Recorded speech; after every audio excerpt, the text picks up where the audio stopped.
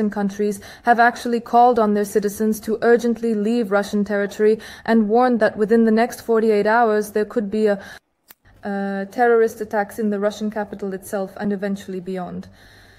What do you think it was? I should say that there are probably still hours to go before the end of this deadline, so to speak. Could this have been a throw-in? If so, from which side? But for now, it's all shrouded in darkness like this. It's unclear secretly what it is, where it's going, and how. And so to speak, one assessment is that this is some kind of action by Moscow itself, very strange, very mysterious, that are not well explained.